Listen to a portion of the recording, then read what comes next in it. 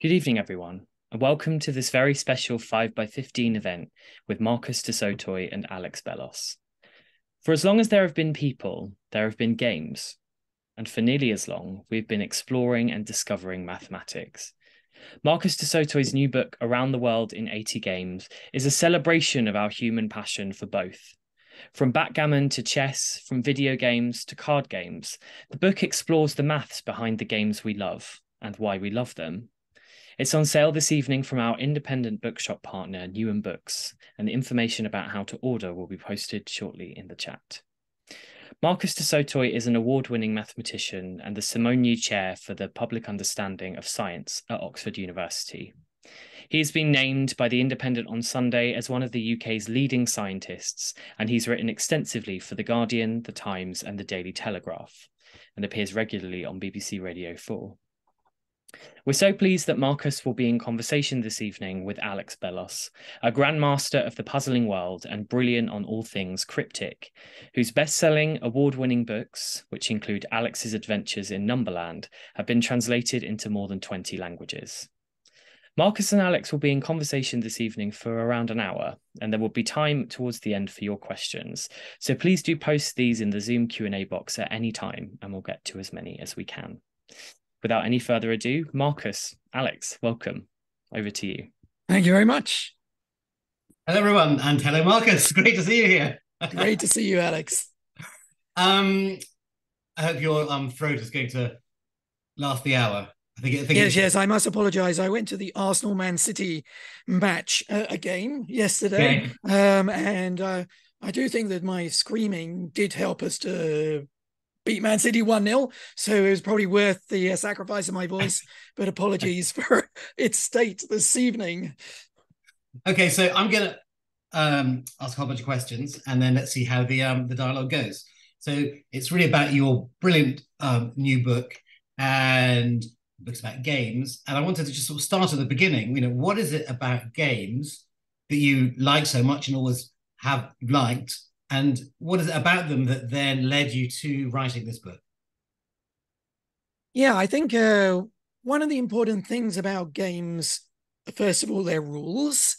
And being a mathematician, I quite like rules and exploring the implications of those rules. So in a funny way, I sort of feel like a game is like a little piece of mathematics that, the rules are like the axioms. And then each time you play, you're sort of exploring, what are the theorems you can make out of this? So I think partly that's one of the reasons. But also, I think another important quality about games are that they're separate from our real lives. They have a separate place, a separate time very often. I think that's quite important, that they should be separate from our lives, somehow an escapism. I think they actually share a lot in common with stories that, I'm sure games probably emerged as we sat around the campfire, and sometimes we told stories to each other, and sometimes we came up with games to play. But I think there's a quality about a game which is slightly different from a story, because a story, you're kind of a passive listener, but a game, you're all active participants. So I quite like that about a game. And a story can make you sad, but a game can actually make you guilty about the actions that you've made in that game. So I think, and again, I think that has a quality which is quite similar to mathematics, because the mathematics I enjoy is a mathematics that is very often disconnected from the world around us. I mean, certainly mathematics helps us to explain the universe, but I think for me, I've always loved mathematics in a sense which is a world in its own. And so I kept on finding these resonances with my love of games and my love of doing mathematics. So, but I think, this book actually grew out of my travels around the world. So when I visit a country for my mathematical research, I often like to seek out the games that particular culture plays, because I really feel like games are a fantastic little window into the way that people think. Tell me the game you play, I'll tell you who you are. That they sort of give an inkling into the culture, the heritage, the place that I'm visiting. So for years on my travels, I've been sort of collecting weird and wonderful games, on those travels. And I just somehow felt, I've got these lovely collection. I want to share them with readers. And so that's what kind of led to this book. But a weird thing happened. I mean, I put all the cards on these kind of like fighting cards. You probably do the same with your books, sort of write down lots of interesting ideas. And a weird thing happened when I laid them out to try and work out a narrative journey through these games and game themes. I had exactly 80 cards. And I thought, oh my gosh, the message. That is just a miracle, So, because I had flirted with, around the world in 67 games or something. But when there were 80, I thought, oh gosh, I have to use Phileas Fogg's journey as a kind of, to help the journey of the book. And I actually went back and read that book I probably read it when I was a kid. And I didn't realize that games are a really important part of that book. I mean, Phileas Fogg just loves playing games, and he actually spends more time on his journey playing games with his fellow travelers rather than looking out the window, as they come into Mumbai, the beautiful view of this new country. He's busy winning, a grand slam at whist, 13 tricks. And, that's what gives him the buzz, not looking out the window. He just wants to get back to the Reform Club as quickly as possible. So actually that story is a nice framing device actually for my own journey around the world. Isn't that book also kind of game on the reader, because about the day that he's going to get back, and actually he gets back, you think he's a day late, but he's a day early because of the kind of the trick of the international date line or something like that. So absolutely, and in a way he actually does it in 81 days. That's right. And I actually use this as a trick because I thought I would actually add an extra game. So there are 80 games, but then the 81st game is the book itself. So you can actually read the book from game 1 to game 80, or you can throw a dice and let the dice decide. So, throw the dice. So it will come, let's see which you're going to read. Game 4 to start with. And then you will throw the dice again.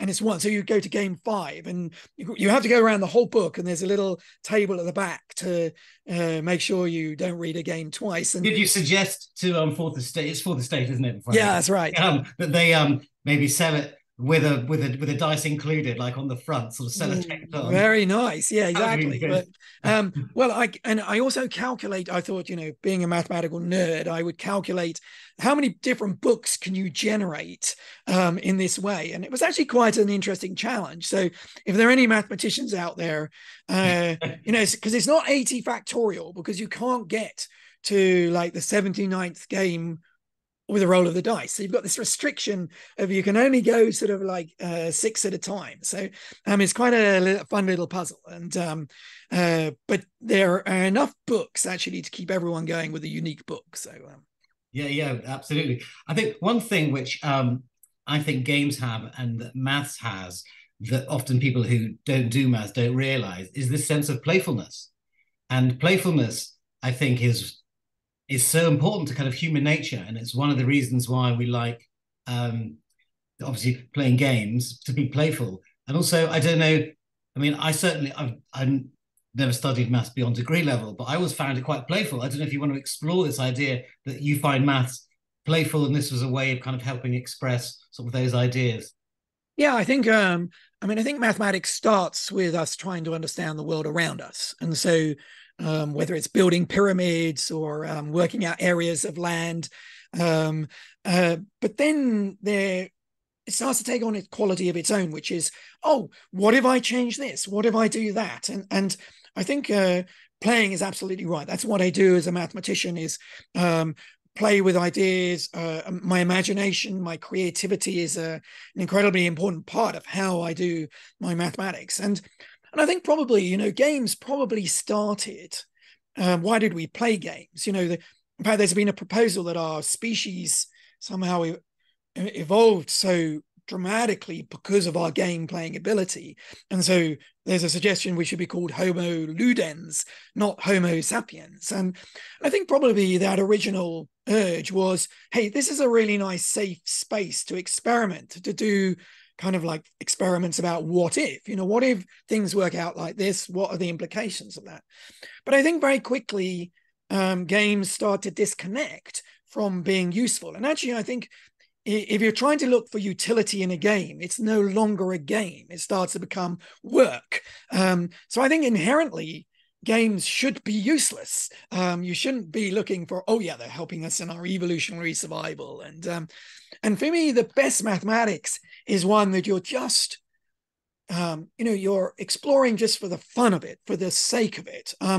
Now, very often the fun thing is with maths is that it will land back down again and help us explain the universe around us. So if it starts its journey with the universe, but then we play around, and very often the weird things we come up with mathematically then turn out to be the things which are very useful. Einstein relied on four-dimensional geometry that was developed in the middle of the 19th century, but that was just purely for the, hey, what if we had more dimensions? What happens to these geometries? It wasn't for utility. It was for the joy of mathematics in its own right. And I think we kind of miss that in our education system, that we often just think about the utility, and we will lose the playfulness, and we will lose the fantastic mathematics, which will lead to the next innovations if we forget that playfulness. It's true. I mean, there are so many examples in history where an idea that was invented just for the pure fun of it, 10, 100, 1,000 years later, has been kind of crucial to some real amazing application. This book, if you didn't read the subtitle, Around the World in 80 Games, you might think, oh, is a historian written this? But it's a mathematician unlocks the secrets. In what way is your book different to, say, one that might have been written by a historian or a sociologist? Like, what is the element that you're trying to bring out that's new? Yeah. I suppose my thesis is that games are a way of playing mathematics, that underlying every game really is a little hidden piece of mathematics. And sometimes you're building the game using a piece of mathematics. I mean, there's a wonderful game I play with my kids. Where is it? I did have it, which is Dobble. I don't know whether I had. I've probably got one somewhere. Yeah. Here it is. This is a fantastic little game, because it's just like the idea is, every two cards, they have one symbol in common on both. I mean, can you spot that one? Is it? Can I get it before you? That one, because of the color, it pops out actually because of the color. Oh yeah. Oh, see, I can't see button, it yet. Isn't it? The red what button. Is it? It's the red button, or the red sort of. Oh my gosh, it is. It's the red no entry sign. Yeah. You see, but I was looking at green things, and anyway, this is such a beautiful game. But actually, hiding behind this is the most extraordinary piece of geometry called a projective plane of order 7. And so, if you know some maths, you can make games. But also, if you know the maths underlying a game, it can often give you an edge. So in a way, the reason a mathematician is writing this book is that I'm giving you all my mathematical tricks for how I play the games that I do with my family. So I'm giving away all my secrets.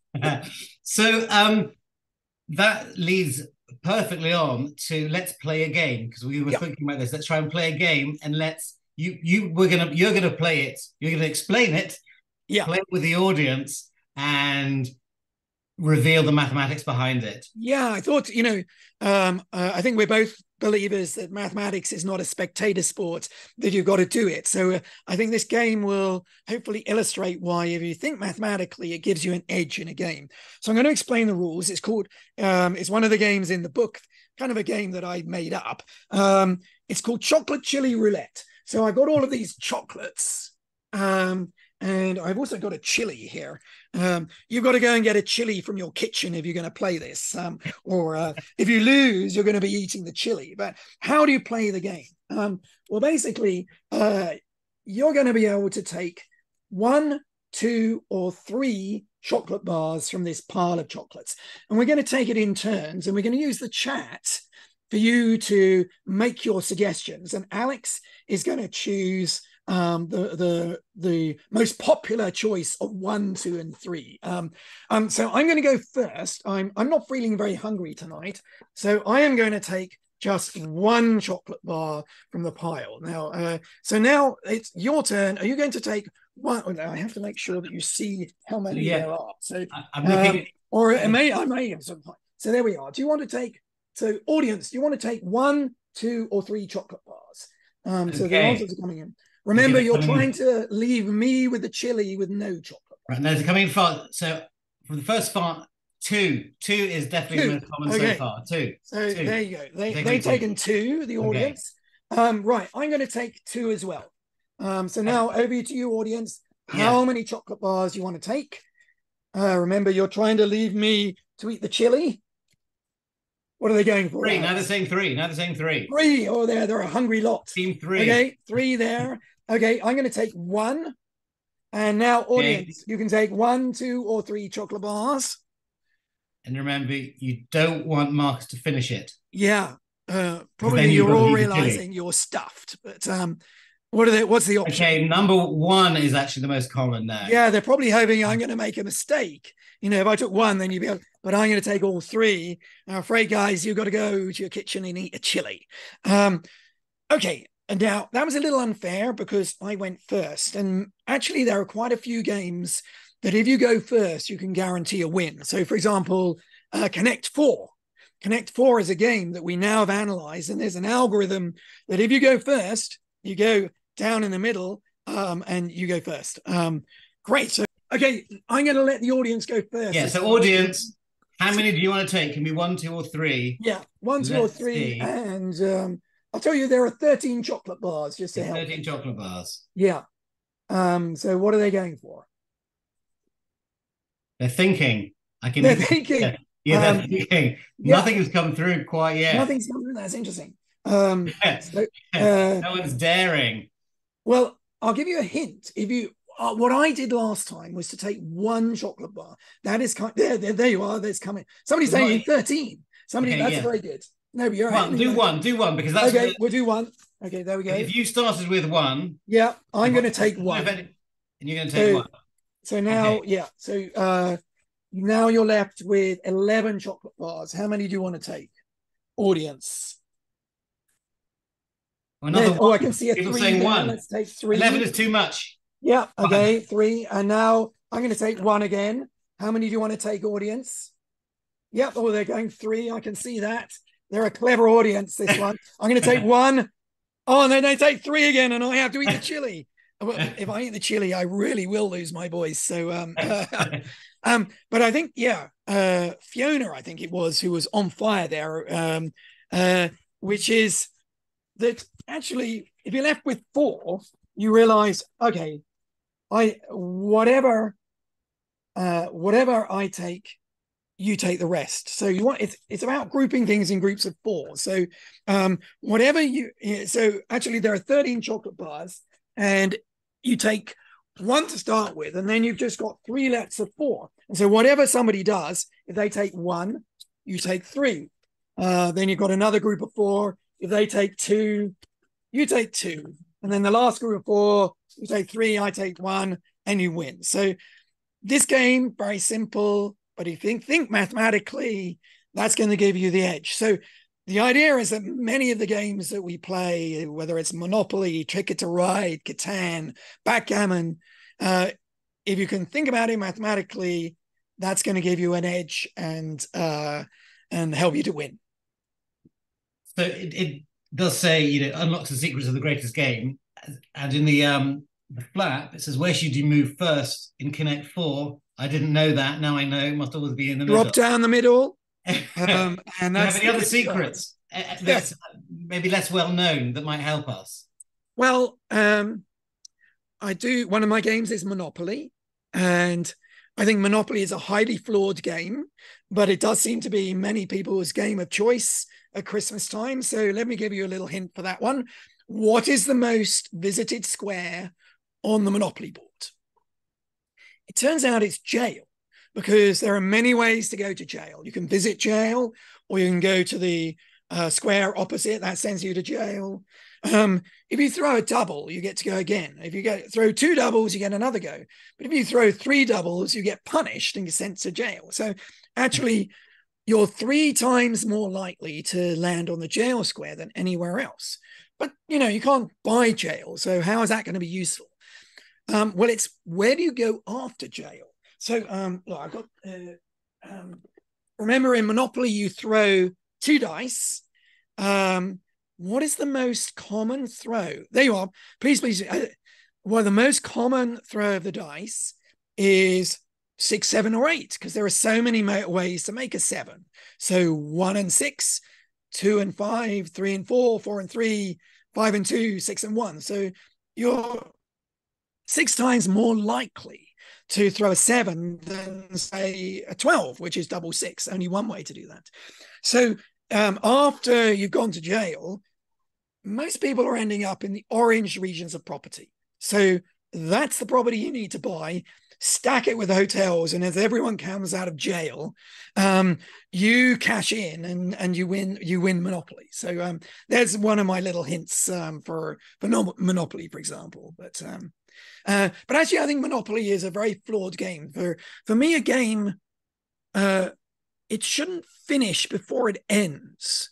And by that, I mean you shouldn't know who's going to win halfway through the game. Because I think Monopoly, you very quickly realize who is going to win. And then you just spend ages grinding out the bankruptcy of all the other players. And so it can it's be not quite an cruel, interesting game. Can't it? It can be quite a cruel game, Monopoly. Yeah. I talk in the book about the longest game of Monopoly ever played, which was some students in America who played for 5 days, and it just kept on going round and round. And at one point, the bank ran out of money, and they phoned up the makers of Monopoly and said, "What do we do?" And they said, "Hold it, the bank can't go bankrupt." And so they got a security van, and they got Monopoly money delivered to the students, and they carried on playing. And eventually they just gave up, and they said, "Look, this game is so painful. We're just going to stop." They've already got in the Guinness Book of Records for their longest game ever. But in the book, I also describe the shortest game ever, because you can actually finish the game in 21 seconds. So I give a sequence of moves that if you do it quickly, you can do it in 21 seconds. So you basically, one person is so lucky that they go around a couple of times on their first go. The other player is so unlucky that they will start losing money. And so you can bankrupt them basically in 4 turns. So looking at all these 80 games, you must have a real sense of the kind of aesthetics of a game, the kind of how it feels, what it's like to play, sort of the mathematics. What to you makes a great game? It's obviously not finishing before it's over. Are there any other kind of rules, Marcus's rules for what makes a good game? Yeah. I think many people will think that a mathematician would choose chess as a kind of the best game. And I see you've got a chessboard behind you. So are you desperately trying to get my kids to learn it, but they're refusing. I mean, chess is a great game. It's got a great history, starts in India. But I think there's a sort of problem with chess, which is if you've got 2 players that are mismatched, when you're starting to play with your kids, you're going to be so much better than them. And I think I want a game where when people come to the game, there's a chance anybody could win, even if somebody's never seen the game before and they start playing. So I think that actually you do want a little bit of chance in the game.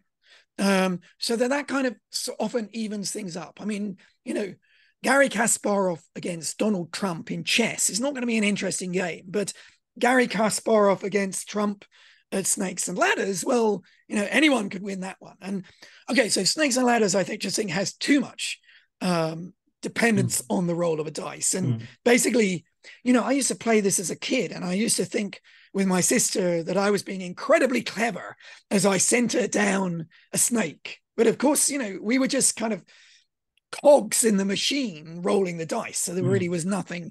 So I think for me, a perfect game is a balance of strategy. So you can express yourself in the game. You want a bit of agency to express who you are. But maybe a little bit of randomness as well in order to kind of even things up a little bit. So I think backgammon, which is game number 1 in the book, for me hits a lot of the sweet spots.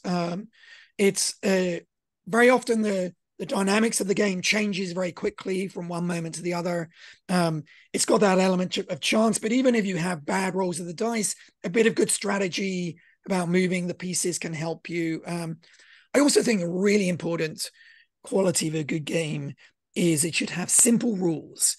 My family switch off if I'm still reading the rules after 2 minutes. So simple rules, but it should give rise to very many different versions of the game. So, I think Noughts and Crosses is a bit too simple, and very quickly you've seen all the games of Noughts and Crosses. So, I think actually a little bit like good mathematics. I'm actually study symmetry, and symmetry has rules called something called group theory, and they are beautifully simple. Yet, as we explored this mathematically, they gave rise to extraordinary complexity of different symmetrical objects that we began to discover. So I think, like the best mathematics, a good game, simple rules, but giving rise to huge kind of variety in the stories that you tell with those rules.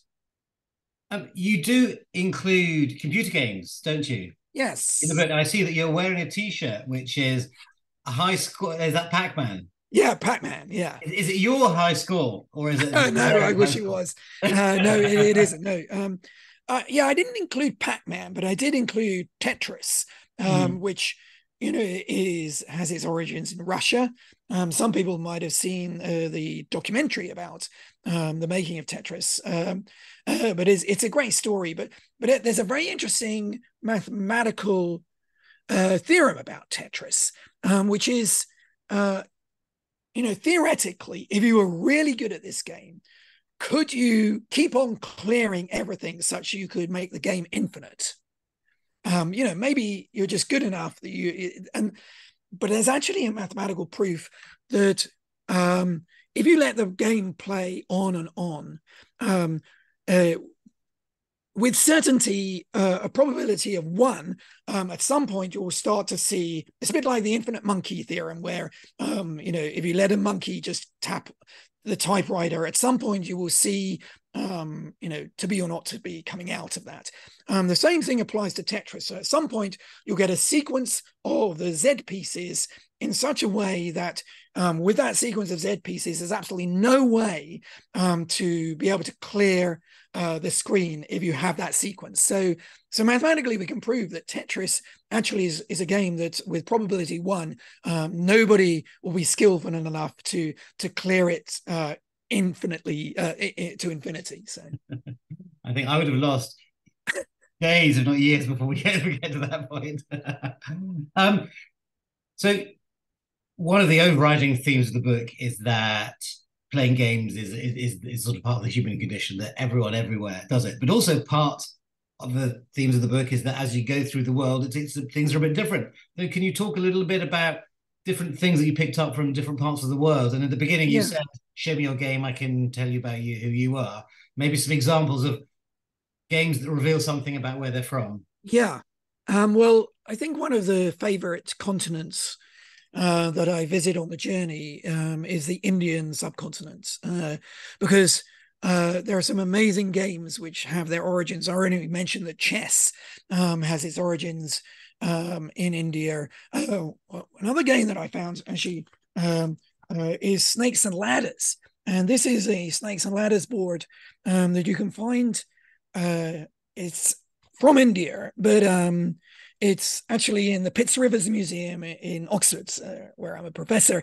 And it turns out that Snakes and Ladders was actually a game to teach about the impact of good and bad karma on your desire to reach nirvana or moksha. So actually, you might be able to see this little elephant. So this is Ganesh, the elephant god, on square number 68. This is where you were aiming for. One of the squares was the final finishing line, which is reaching nirvana. But if you behave well, you will go up a ladder. If you behave badly, you'll go down a snake. So it's interesting that this was a game to to teach actually about good and bad karma. Actually, if you miss the square, you had to be reborn. So actually, the Indian philosophy, we believed that you were reborn. So you had to go round and round again until you got to this. Now, one of the interesting things is in India, I found that there was a real love of giving yourself up to the roll of the dice. That a dice were and fate, the idea that your fate was determined for you, the idea of your dharma, that somehow you couldn't go against what your kind of spirit was. This is before the invention of probability theory, when we realized that you can mathematicize it. Well, exactly. But so I think that, I discovered that even chess originally was played with a dice, and the dice would determine which of the pieces you were allowed to move next. And when gambling was eventually banned in India, they weren't allowed to use the dice.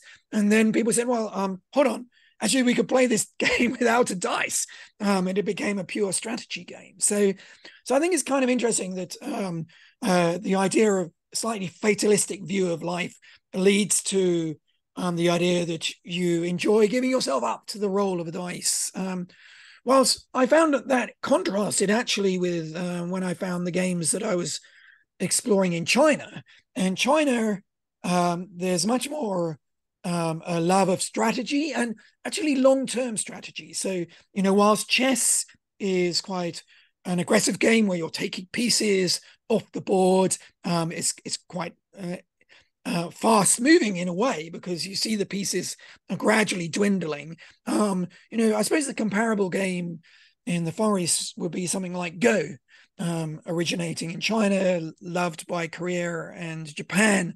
And this is much more a territory game. You're slowly building up control of the land. And so I think that was also a different quality. I mean, you have to be very careful with these kind of stereotyping different games and things. But it was interesting that even card games, cards, it seems like they might have originated in India. And I found these amazing Ganjifa cards. So they're rather beautiful because they're circular. But you also might see they're like a wonderful place for, I mean, these are a replica, but the kind of Indian miniatures that people love to paint. These cards would be a lovely place to sort of do Indian miniatures. But the game that's played with this is very similar to Whist, the one that Phileas Fogg loved. And so it'd be a capturing game again, capturing other people's cards. Whilst I found these, my desk is so messy. I had some Chinese cards that where okay, well, the Chinese cards actually. At first sight, I didn't really understand what they were playing, and I got somebody to play the game for me, and it was more like Rummy, where you're collecting cards. So again, there's difference. Rather than capturing cards, you're gradually building up a collection. So these cards I found were a little bit like a kind of card version of Mahjong. A Mahjong is a bit like you collect runs of things or collect all the dragons or the wins. So again, that kind of quality of difference. So I do think the games do reflect perhaps a difference in the way that people like to play the games. A lot of the most famous games, the ones that you've been mentioning, Snakes and Ladders, chess, backgammon, kind of quite ancient games. Do you think all the best games are the ancient games because they've kind of been stress tested over time, or are there some good new ones? I mean, are there what was the kind of some fun new game that maybe you discovered that's not that old? I think we're in a renaissance actually for new games, which are really kind of bringing us kind of new genres of games. So, at one stage I began to think, oh, maybe there are only 7 games, like 7 stories, racing games or capturing games, war games. But actually, it's interesting because war games, which there are many, from the Roman war games through to chess, through to Risk, for example, which I give some mathematical tips for how to play Risk if anyone likes Risk. But after the Second World War, Germany put a ban on war games, publishing war games. Panzer Division was not something that was going to get down very well. So, and actually, Germany always had quite a tradition of games. In Nuremberg, there's a games convention. Nuremberg toys have been made right back to medieval time. So some Germans had the idea, why don't we create a prize for the invention of new games? So we now have this prize, and we've had the Nobel Prizes last week and today the Economics Prize. The Nobel Prize of Games is called the Spiel des Jahres, the game of the year. And this actually inspired a lot of new sort of games that have emerged from Germany and from Europe in particular. I mean, some of the audience out there might know the Settlers of Catan. That's one of my family's favorite games. This one won the Spiel des Jahres, invented by a German dentist, actually. This is about settling a territory. So it's a trading game. So you talk a lot with your fellow participants. I think that's quite important in a game, because sometimes you sit there for ages whilst the other people make their moves, and you're kind of a bit bored and there's no conversation. This one is about trading things all the way through the game. I'll tell you, actually, the reason I love this game so much is the board is made out of hexagons. So, it's not squares, it's all hexagons. And actually, my family know that a way to distract me in playing a game is if there's a kind of obscure bit of maths that is not related to the gameplay. So again, I was like intrigued, how many different ways are there to build up the Catan board, and which has nothing to do with the game, but it distracts them enough. So I think, a lot of really good games. A real new innovation in game playing came out of Spiel des Jahres, which was the idea of a collaborative game. So a game like Pandemic, where actually you all work together and you're sort of playing against the game, I think is a really new idea, because games in the past were all about competition against people. And actually, the person who came up with Pandemic loved playing games with his wife, but his wife got so exasperated with his aggressive kind of psychological kind of way of playing that this guy decided, I have to come up with a game where we're working together. And so he came up with beautiful story. Yeah. Story. So you, as a mathematician playing a game, do you have a style yourself? Do you feel this kind of extra pressure that the mathematician playing the mathematical game, you have to win, or be some kind of judgment of you, not as a person, but as a mathematician? Do you always, is it always good to be quite aggressive in these games, or what's your style?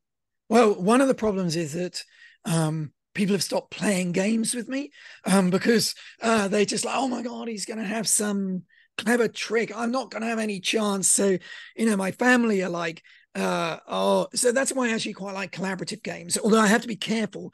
In a collaborative game, you need to make sure just one person isn't driving everything. You do that. Yeah. So I have to be careful with those as well. But so I think it varies from game to game. I mean, I think that's why I like playing backgammon with my kids, because they know they've got a chance to beat me, even though I might know about creating blocks to stop people using the throws of the dice and things like that.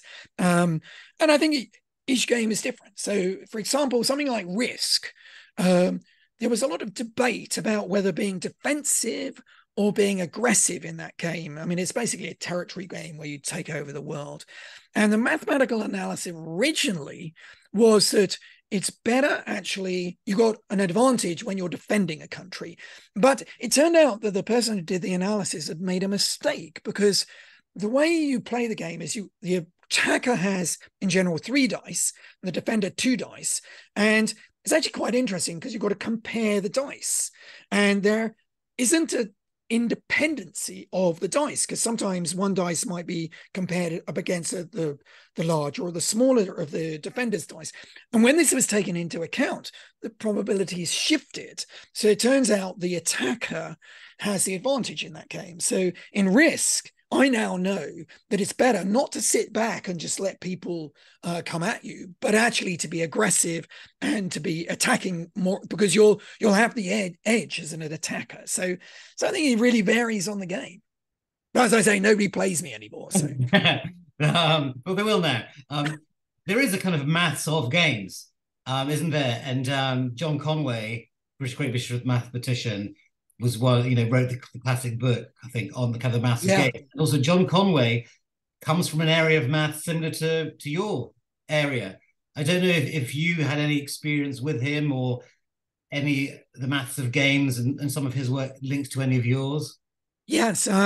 Actually, when I was trying to decide where to do my PhD, I went up to Cambridge to talk to John Conway's group, because I realized I wanted to study symmetry, and they were the kind of leading group in symmetry. And it's interesting, when I went up, all the students were playing on Go boards in the common room. But when I started to look, they weren't playing Go. They were actually playing a game that John Conway had invented called the Game of Life. It's one of the video games that I talk about in the book. And this is actually quite useful to play with stones on a Go board. But basically, there's a kind of very simple rules for whether a stone survives to the next generation, is born in a square, or dies. If it's surrounded by too many things, it dies because there's too much competition. Too little, there are not enough resources, so it also dies. Just enough, and you will give birth to a new stone.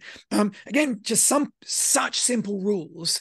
Yet John Conway demonstrated that you just have incredible complexity. And so actually what the game that people were playing in the common room when I went up was exploring some of the challenges that John had offered them, like can a finite little area of stones expand infinitely across the universe of this game? And that was turned out to be true. You can create something a little glider, which kind of every 15 generations shoots off this little glider, and so gradually this thing is like making little bits of life which go across the board. And it was proved that this game, although it's so simple to state, is so complex that you can actually embed something called a Turing machine inside the game.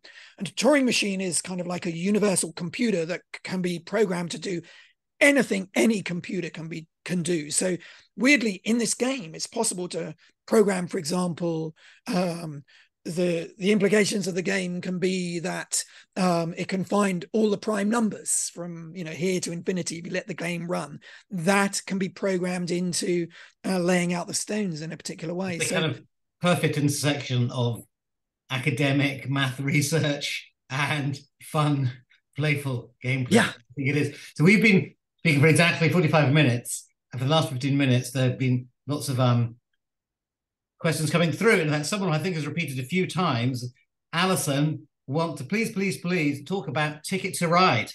Is Ticket to Ride? Yes. I'm so glad. Talk about strategies of Ticket to Ride. Oh my gosh. Good. I don't think I've Ticket played to that Ride, game. I think, is a beautiful game. Partly it hits all of these sweet spots for me. Can you explain it a bit? Because I'm not sure I've ever played it. Oh yeah, no, it's great. So basically, it's actually based on the Phileas Fogg story, because when Fogg is going across America, he goes by train. And so the idea is that a few generations later, people are building train tracks across America.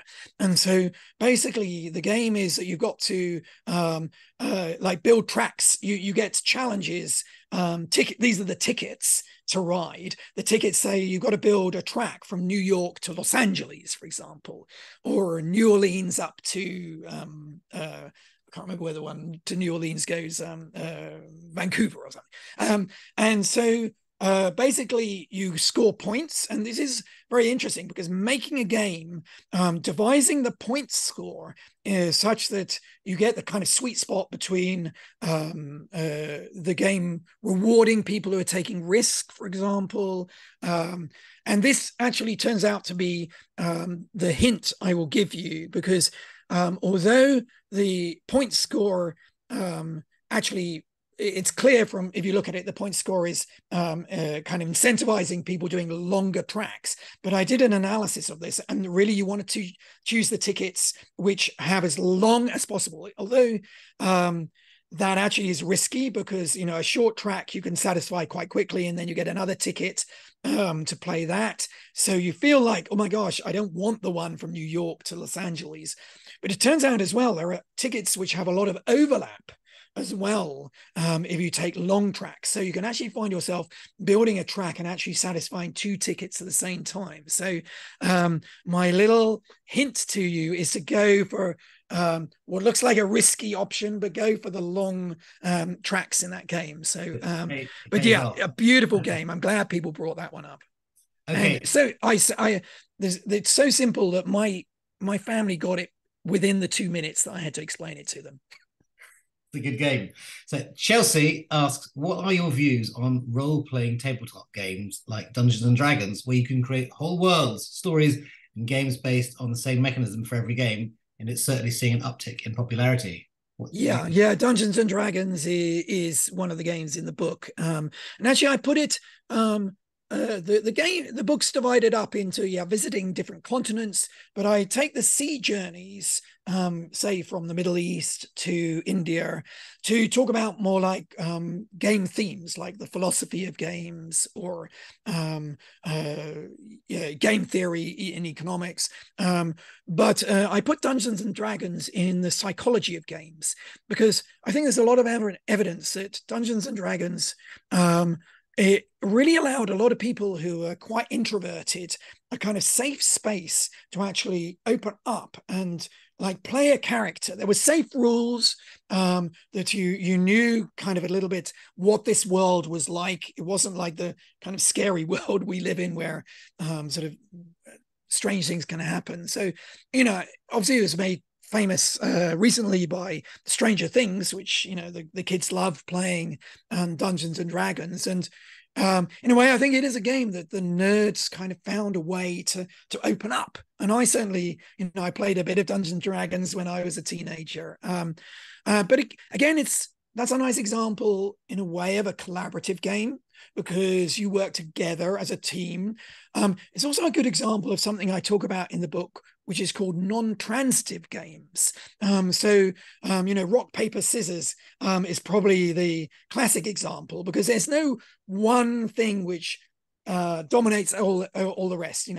Paper is good against stone, but stone is good against scissors, and scissors is good against paper. And I think what Dungeons and Dragons is something really nice about it, because no one player is going to be the lead in it. Each time the game develops, it'll be the dwarf that's important, or the wizard. So there's a nice element of that kind of simplicity of non-transitivity, which means there's no thing which dominates any other, which is a nice quality, I think, in Dungeons and Dragons. So it also plays into that thing you said before, that when it's nice to have randomness, but not kind of too much, you want to sort of use the randomness to seed something interesting, rather than being it just all random like snakes and ladders, and it just gets a bit boring because like there's no my Dungeons and Dragons board, which I have box, I was kind of when I got this game, my room is such a mess that I can't see it, but when I got this game, I was slightly disappointed when I opened the box, because I was expecting, like loads of fantastic pieces like dragons, and an amazing board. And basically there are 5 dice and a very big instruction manual, which I was tasked as in my family with being dungeon master. And it felt like kind of sitting an exam. I spent a week preparing this dungeon for my family. But I do like it because it's just got such a variety of dice, not just cube-shaped dice, but 20-sided dice. And so that certainly appealed to the mathematician in me. I don't play backgammon, so I don't really understand this question, but yeah, you do, so I'm sure you will. Someone wants to know what your move would be if on the first throw you throw a 6 and a 3. What would you do? Oh my gosh. I'm not sure what I would do. Because I need to visualize the board, and I'm not very good at that. So actually a 6 and a 5 is the best kind of opening that you want. And in fact, I learned this game when I was in Sinai, when I was a postdoc in Israel, in Jerusalem, and they call the game Sheshbesh, which is Shesh is Hebrew for 6, and Besh is Turkish for 5. And so if you got 6 and 5 when you rolled it to begin with, you would shout Shesh Besh excitedly. So I'm afraid I'd have to maybe come back to that person a little later to plan my best move, or maybe some other people in the chat can offer a good move for 6 and 5. Do you have a favorite video game? Yes, I do. I have to be very careful with video games because I have a very addictive personality. So video games, I can just descend into, like, people don't see me. So the one that really, it was actually when I was in Jerusalem, I got obsessed with Prince of Persia. And Prince of Persia is a cute little prince who darts about the 2D screen. And actually, I started playing this with a secretary in the department. She'd been in the Israeli army, and she was really good at the fighting, and I was really good at all the puzzle solving. But I played that game so much that I would dream about this little character. And so I've had to be very careful ever, because I wasted so many weeks playing that game. And the professor I was working with likes, have you got no further with the theorem that you're trying to prove? No, but I have got to level 12. Zelda has to be another of my favorites, and that I have to be very careful with, because Zelda is rather beautiful, because often a video game will suffer because somebody's kind of forcing you into a particular way of playing because of the way the game is built. And Zelda has just a freedom to roam. There's still a narrative that you've got to go through and levels, but I love the freedom that Zelda has to just feel like you're exploring a world. So I think, but that again, I have to be very, very careful with. What would be the ultimate game for a Rubik's Cube fanatic, do you think? Yeah, that's a good one. Apart from a Rubik's Cube, I guess. Yes. Yeah. Well, it's funny. The other sliding block ones. Well, Rubik's Cube, you see, has more of a puzzle element to it. So it didn't get in the book because I don't count it as a game. Yeah. That was, it's interesting that I did put in Wordle, and Wordle I put in because you were sharing your scores. So it became a game once you were kind of, my mother and I just exchange our Wordle scores each morning. And it became a game because we're now competing against each other. So it's interesting. But for me, a Rubik's Cube has so much beautiful mathematics behind it, mathematics related to the mathematics of symmetry. So I would suggest the person actually play the game which I play as a research mathematician, which is the game of group theory, which is the game exploring the consequences of symmetry. So come and join me in the mathematics department in Oxford and let us play together, kind of exploring the implications of the rules of group theory, which the Rubik's Cube is part of that. It's just that a Rubik's Cube is a kind of is a puzzle. It's just you doing it. With the computer games, you can do other people. It's just you. Do you think that a game really needs to have some kind of interaction? I do, and that's why I sort of put video games in, because my wife said you won't sell any books to the kids if you don't have videos in. So, oh my God, you're doing boring games like backgammon. So I took a little bit of advice from my wife to put it. But actually, sounds like you've got some good personal history with computer games. Well, yeah. But I do think I did have that desire to make Prince of Persia a collaborative game that I wanted to play with somebody else. We sort of took it in turns. But of course there are, my mum is an obsessive gamer, and she plays, things like Dark Summoner and Villages and Heroes. And that is about playing massively online with, you form a tribe and you work together. So I think, the video game does allow for, but very often, I actually went down to the Serpentine Gallery. They've got an exhibition in the North Serpentine at the moment, which is basically just sitting and playing a video game through this kind of rather beautiful world. It's great because having written a book about games, I can now justify spending 2 hours playing games. But I did feel at the end, oh, I was just playing on my own, you know, in this world. It was kind of fun, but it didn't satisfy that. You know, one of the other reasons we think that people play games together is to bind a community, and also to kind of almost like you have to have a theory of mind to play a game, because you have to think about how your opponent's going to play next. And so perhaps games, and this is one of the suggestions in the books, games developed when our consciousness began to emerge, because we needed to imagine what it was like to be somebody else. And we needed to kind of have a way of demonstrating our agency, our character. So that's sort of slightly missing in a video game when you're playing on your own. So for me, games are about community. Someone asks, have you tried Mysterium? I imagine that's a game. I mean, the wonderful thing about this book is that I think I could probably do around the world in 160 games and then 240 games, because, you know, there are so many games that are bubbling up. So it's not a game I know, and thank you, because I always love finding out about new games. So the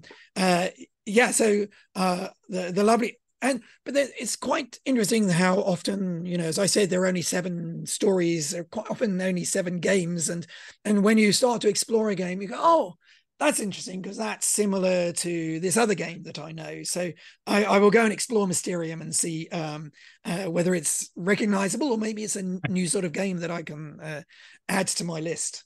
So we've got 2 minutes left. And there were 2 questions, the first 2 questions actually, that I'd missed because I hadn't scrolled up. So the first one, so maybe we should finish with these 2. One is, my wife dislikes playing board games with me because I try to optimize my chances of winning by using maths and stats. So my question is, should I do this less, or should I find someone else to play with? No, well, I think, you know, perhaps we've answered that, because I think Pandemic was created by somebody exactly in your position. So I would try some collaborative games. I mean, there are some lovely games where you all work together, puzzle solving games, which I mean, I'm going to do a little plugging for a company that I don't have any shares in this, but we love playing this game as a family, games like this, because you're basically trying to solve puzzles and work your way through the game. So I think those collaborative games mean that you can play safely some strategy, but play together. Yeah. So the answer is, don't do it less, just play a different game. Yeah. The final question, then, is a nice way for me to last question. Do you think games are a good way of teaching young people about maths? I'm sure the answer is going to be yes, but maybe you could suggest some games which would be the best ones that you think are the most kind of didactic games for education. Yeah, I think you know, one has to be careful with this, because, as I said, games should be useless and purposeless, and not.